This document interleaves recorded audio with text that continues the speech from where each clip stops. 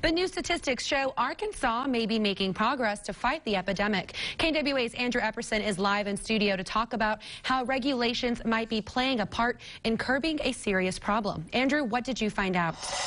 Well, Crystal, statistics released by the AMA's opioid task force indicate that the medical community is making strides in understanding the problems associated with opioids. In 2018, Arkansas's prescriptions fell by 11% from the previous year, according to the task force's annual progress report.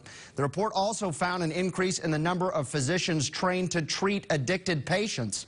Dr. Randy Conover is a family physician in Centerton, and he says it's now harder for doctors to prescribe opioids. Monitoring systems have made the process better.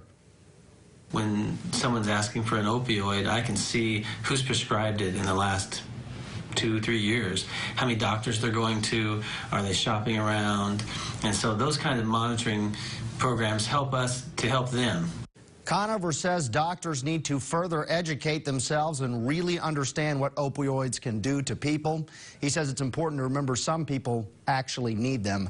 In studio, Andrew Epperson, KNWA Northwest Arkansas News.